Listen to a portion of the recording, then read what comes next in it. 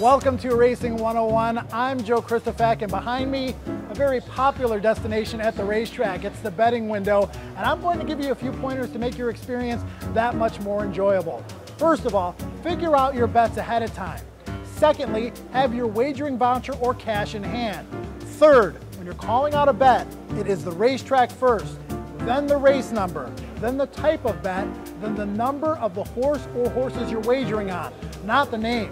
If you heed my advice, your trip to the betting window will already be a winning one. For Racing 101, I'm Joe Kristufek.